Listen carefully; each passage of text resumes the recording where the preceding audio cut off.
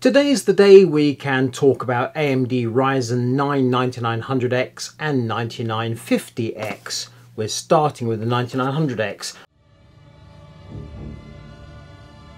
You should wait until the inevitable 3D parts drop before you make a buying decision.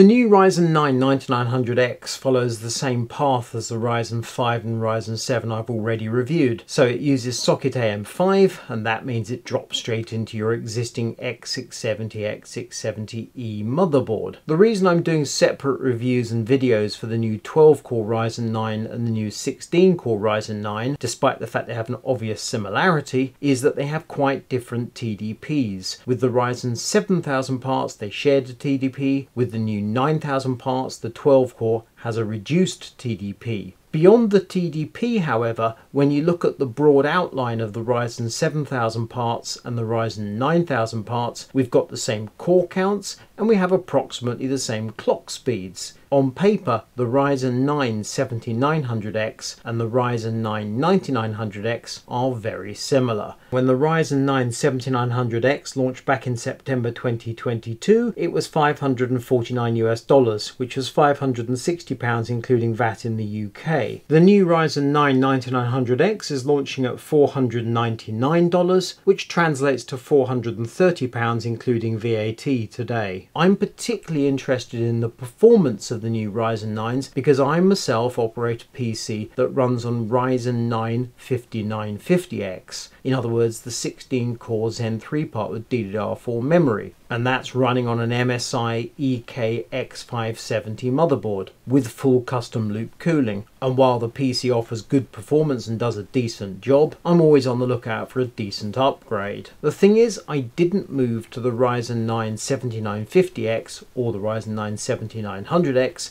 because I don't like the way that Zen 4 pushes the processors to 95 Celsius. You get more performance that way, but I don't like the high temperatures, and that means the behaviour of the Zen 5 Ryzen 9s is certainly appealing to me on paper. So once again, it's going to come down to performance, and that means a whole bunch of testing. Here we have the new Ryzen 9 9900X running on auto with Expo enabled, and in a quick run of Cinebench R23 Multi Core, it draws 162 watts for the CPU and the clock speed is just under 5 GHz. The final score 32,411. Next, we use AMD's Ryzen Master software to overclock the processor. It's a simple one-click operation, and now the processor pulls 224 watts and runs at a steady 5.2 GHz all cores. The score in Cinebench here, 34,354. Which is a healthy improvement. Finally, we use Curve Optimizer in Ryzen Master to analyze the processor and to tune each core to perfection. This takes an hour to an hour and a half, however you don't require any input after the initial click. Now the processor draws the original 162 watts, however it runs at the overclocked 5.2 GHz, which is a win-win, and the final score is 34,499. It is quite clear that Curve Optimizer gives you the best of both worlds. Overclock performance at auto power settings. And so we move on to our test charts, starting with Cinebench 2024. As you can see, we haven't highlighted the Ryzen 9 9950X. We'll be looking at that processor in our next video, but you can pretty much take it for granted in terms of performance, it always beats its 12-core junior partner. Instead, we're seeing how the new 12-core compares to previous 16 and 12-core parts, both from Zen 4 and Zen 3.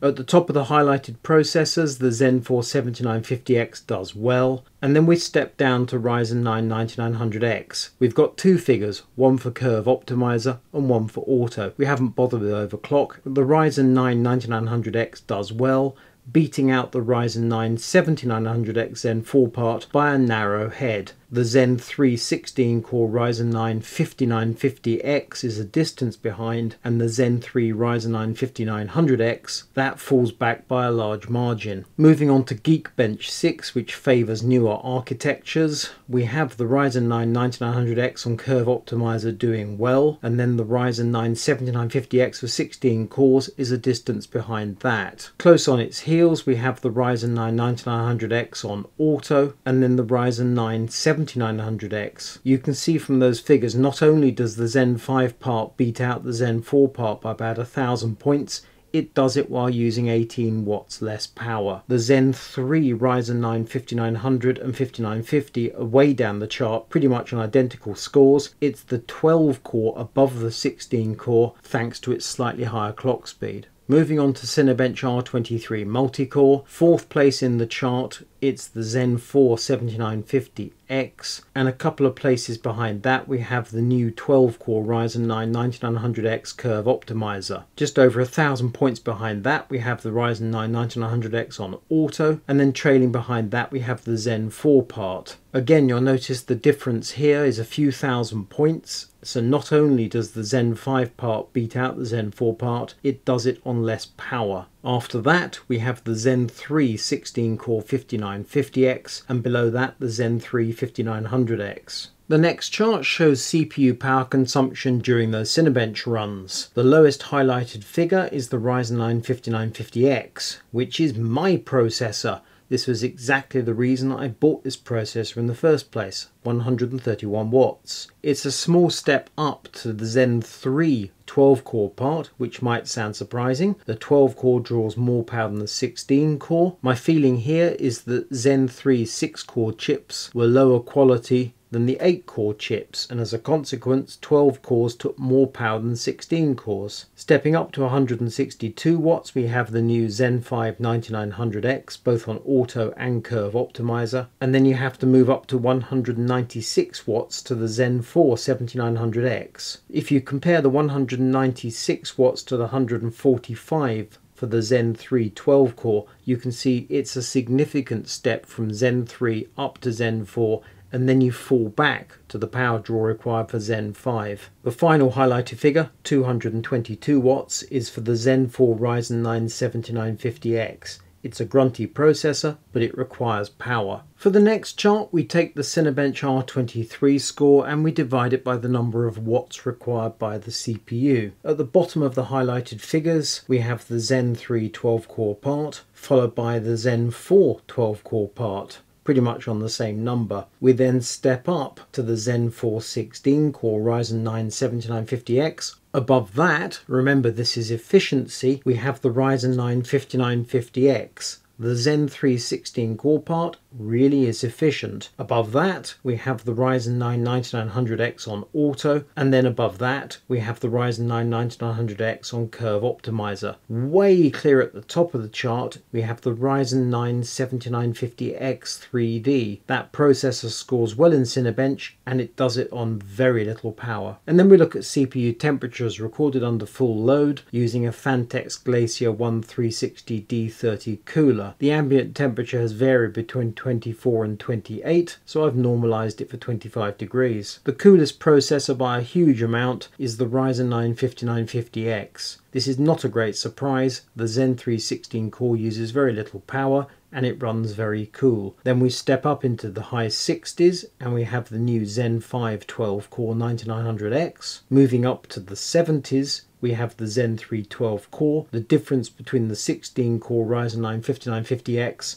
and the 12 core is quite significant. And then we move all the way up to 85 degrees where we find the Ryzen 9 7900X, and you have to go to 95 degrees to find the Ryzen 9 7950X, which is the Zen 4 16 core part. And we move on to Cinebench R23 single core performance. The lowest highlighted figures are the Ryzen 9 5900X and 5950X, the Zen 3 architecture running below 5 GHz. We move up to the Zen 4 parts, both the Ryzen 9 7900X and 7950X, these parts running at 5.6 and 5.66 GHz. And then interestingly, when we move up to the Ryzen 9 9900X on auto and curve optimizer, it's actually running at that same clock speed, 5.6. However, the performance is significantly better. Blender Classroom, this is all about running the benchmark as fast as possible. And the fastest of our highlighted figures is the Zen 4 16-core part. That's followed by the Ryzen 9 9900X curve optimizer and then the 9900X on auto. It's quite a distance back to the Zen 4 Ryzen 9 7900X, and about 30 seconds behind that we have the Ryzen 9 5950X. My current processor performs fairly well, but it cannot compete with the later architectures. Lagging another 36 seconds behind that, we have the 12-core Zen 3 part. In 7-zip version 24, the Zen 4 16-core does very well. It's interesting to note the Ryzen 9 9900X, we've got two scores that are basically inseparable, regardless of whether we're on curve optimizer or auto. And then we move down to the Ryzen 9 7900X and the two Zen 3 parts. AIDA64 memory bandwidth. As we said in previous reviews, this is mostly to do with the memory, and as we're using the same DDR5 6000 from G.Skill, it's no surprise they're clustered tightly together.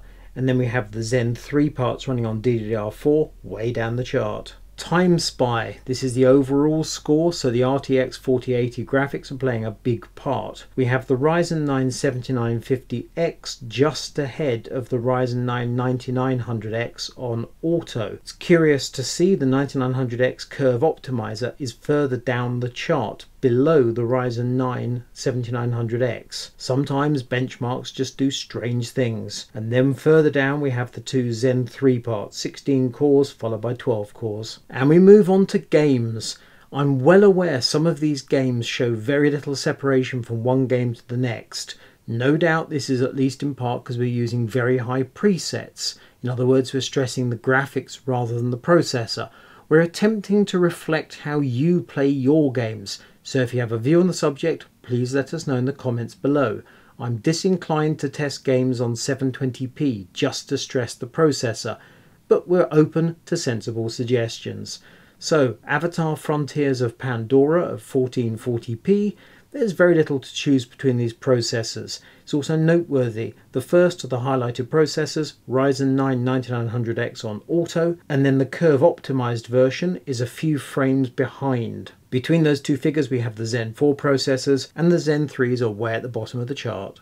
Frontiers of Pandora at 1080p. The first of the highlighted processors is the Zen 4 16-core, followed by the Ryzen 9 9900X on auto. Then we have the Zen 4 12-core part, and then towards the bottom of the chart we have the Ryzen 9 9900X on curve optimizer, and right at the bottom we have the two Zen 3 parts. It's fair to say there's very little to choose between any of these results. Assassin's Creed Mirage at 1440p does show some separation between the different processors. The Zen 4 parts do well, then we have the Ryzen 9 9900X below those, and way at the bottom the Zen 3 parts. There is no explanation for the Zen 5 Ryzen 9 being beaten by the Zen 4 Ryzen 9.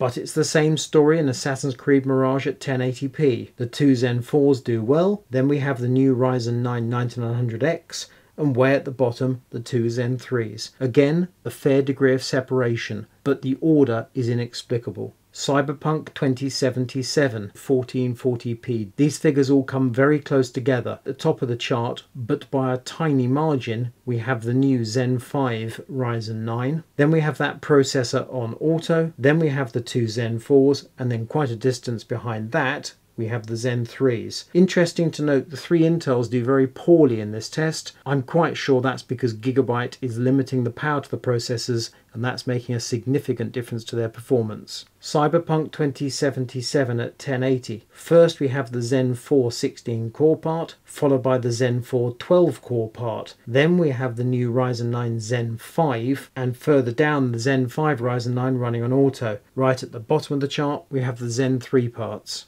Total Warfare at 1440p. The first of our processors is the Zen 4 7950X, followed by the new Zen 5 Ryzen 9 9900X. Further down we have the Zen 4 12-core, then we have the Ryzen 9 on curve optimizer. That's way out of position, but it's not many frames out of position. It just looks strange in the chart. And behind that we have the two Zen 3 Ryzen 9s. And we finish up with Total War Pharaoh at 1080p. The Ryzen 9 9900X on auto does very well, and it's followed by the Zen 4 Ryzen 9 7950X. After that we have the new Ryzen 9 9900X on curve optimiser, and behind that the Zen 4 7900X. Again, right down the bottom of the chart we have the Zen 3 parts. Those benchmark tests that were working the CPU in Cinebench and Blender and such like, they all made perfect sense, but the gaming tests, there was a fair degree of scatter and I didn't quite understand what I was seeing. I am quite confident that over the coming weeks and months AMD is going to be releasing updates that are going to bring some sense to things. That, or they need to give us a decent explanation. And we come to the pros and cons as we conclude this review. Pros, the good points. The Ryzen 9 9900X offers great value for money. Pricing makes perfect sense to me. Secondly, the Zen 5 Ryzen 9 is much more efficient than Zen 4. Third, the new Ryzen 9s I originally wrote are superb all-rounders, but I'm going to have to change that to decent all-rounders for both work and gaming. The gaming results are fine, work very consistent, gaming a bit up and down. You can certainly game on this processor, but the work is where it's really at, the gaming on the side. Cons. We need to see X670 motherboards to figure out which DDR5 we should choose to run with these processors. The 6000 I have installed works perfectly well. If the new motherboards actually support DDR5 8000 with 1-to-1 memory timing, that could be quite significant, but till we see it, we just don't know. Secondly, AMD surely has plans for Ryzen 9 with 3D cache, and in some of those test results the Zen 4s with 3D are really good. There are a number of questions. There are rumours that we're going to have 3D cache models that will allow overclocking, and secondly, I hope, but it is just a hope, that we'll see Ryzen 9 models with 3D cache on both core complexes and not just on one. That's bound to bump up the price, but I think that can make a real difference to performance. Third and final point is that software can potentially get confused by the dual chiplet design of Ryzen 9, and I think that's what we're seeing in some of those game results. We've had notification from AMD to make sure we do a clean install before we benchmark the twin core complex Ryzen 9s. The results came out absolutely fine on my test PCs, but the fact they had to warn us, that makes you wonder a little bit. Overall, I'm giving this processor an 8.5 out of 10. I was wavering between 8 and 8.5. But the thing is, I'm going to be buying one of these processors. What I don't know is whether I'm buying it with an X670E, I have various motherboards behind me, or whether I'm going to wait for the new X870Es, because this is a processor that's going to go inside my own PC to replace the 16-core Zen 3 part, which is way past its retirement date. We have a news update. I finished my review of the Ryzen 9 9900X last night, and here we are 4 hours before the embargo lifts. It's 9:52 in the morning of Wednesday, and I have a cheery email from AMD's PR, and it reads thus. Morning Leo. There's been an update to the 9900 pricing bracket because it was a bit too low compared to the USD pricing close bracket. Only the 9900 price has changed, and I can confirm the prices include VAT. So the Ryzen 9 9900X is now £459.99 including VAT. Thanks AMD. It doesn't particularly change the sense of my review, but I have now decided. I was going for 8.5 out of 10. I've decided it's now 8 out of 10. Still worth buying, and I'm still likely going to buy one myself. But blimey.